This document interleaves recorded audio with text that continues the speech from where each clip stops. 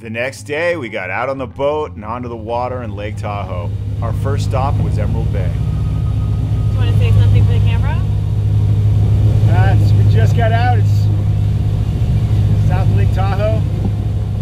Just getting our bearings. Apparently it takes several hours to get to the other side of the lake, so I don't know if we're going to go across the lake, but just driving around, cruising, back taking dips in. We're in awe of the spectacle. Other than that, hang on to your tits. We're going for a ride.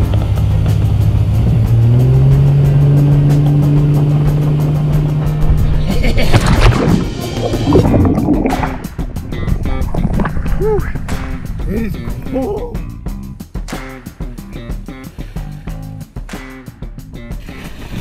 Coming down to the light of day, we got many that are deep and keeping an eye on the shadow smile to see what it has to say. You and I both know everything. So there's the island with a little tea house on it. They call it a tea house, I guess, because some woman set it up to do tea, but it looks more like a castle.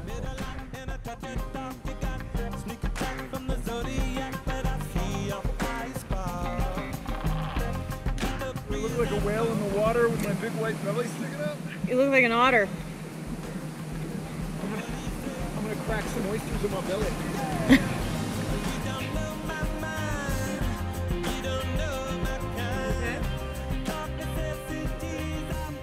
Good. I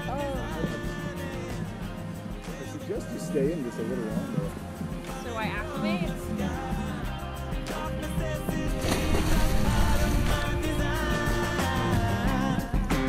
Not as bad that time, right? It's still freezing. Put the ladder down. No, swim in for a bit. You'll feel awesome. Swim around. Come on, you can do it. You can do it. You can do it, you big wuss. You realize it. Oh my god, it's so cold. The actual water temperatures when we were there were in the mid-60s, so we were being a little bit over dramatic.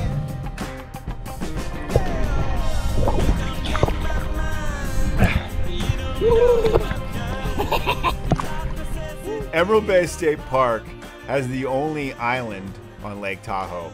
The small island of Finette was owned by Captain Dick Barter. He was lost at sea in a storm on Robeson Point in the late 19th century, and it's just a little north of where we are right now. The tea house that's on the island was actually built much later by a Mrs. Laura Josephine Knight, who also owns this 38-room mansion in what's called the Vikings home, which is on the west shore of the This bay. pretty little lady just enjoying a drink.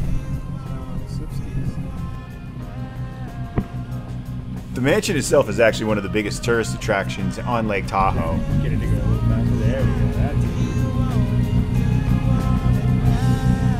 And Mrs. Knight was famously one of the backers of the Charles Lindbergh solo flight across the Atlantic.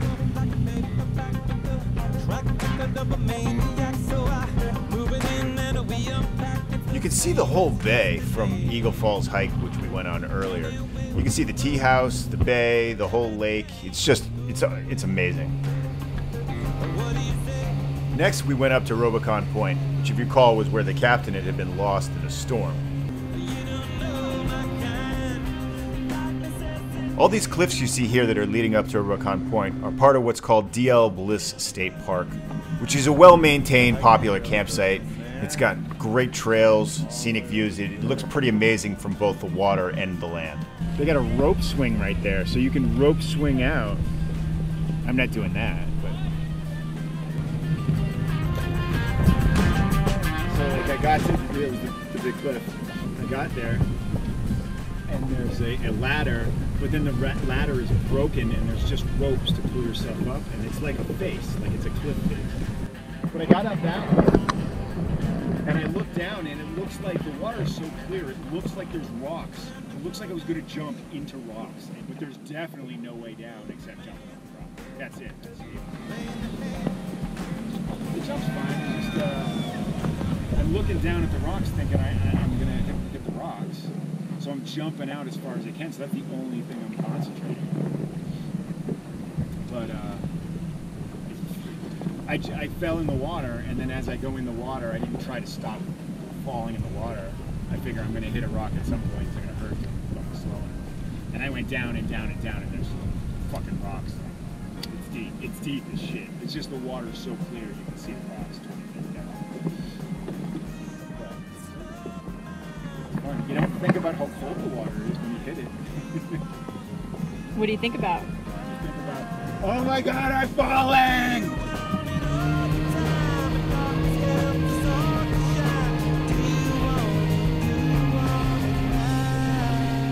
Along the shore, it's 70 plus miles around, so it would take a couple of hours to drive around by car. By boat, it's probably about 2+ hours just to drive from south to north. So it would have taken up most of the day if we drove up and back. The next day's excursion was on a gondola up the Heavenly Mountain Resort. And when we got up there, our goal was to ride the roller coaster, which we had heard had all of these beautiful views and went all over the top of the mountain. A view? Don't you want to see where we're going? No, I don't. Gloria's afraid of heights. There's 12 plus ski resorts around the lake, and Heavenly Mountain is presumably one of the largest. It's got 48 acres of skiable land. This is the same resort where Sonny Bono had infamously been killed in a skiing accident on these slopes.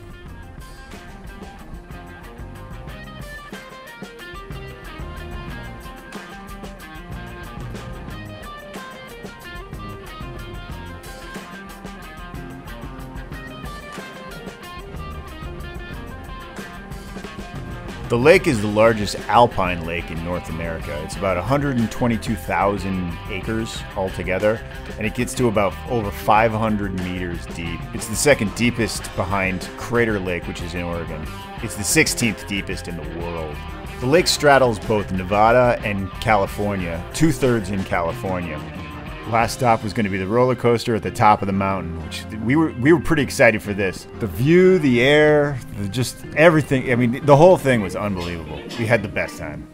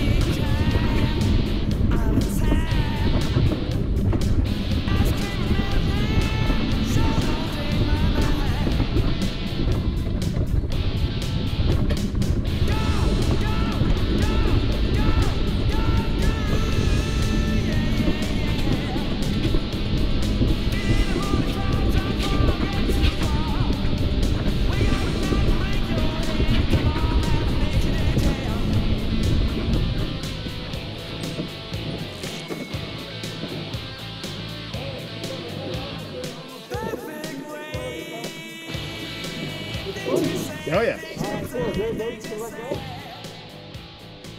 I'm not quite sure how high we got up there, but the peak is supposed to be about 10,000 feet above sea level.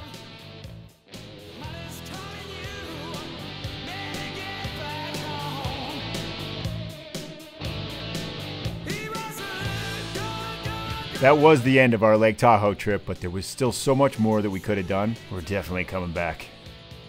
I hope you enjoyed the highlights on Fox Cellars, and you can see more of my adventures by subscribing down below. Thanks for watching. What was that about?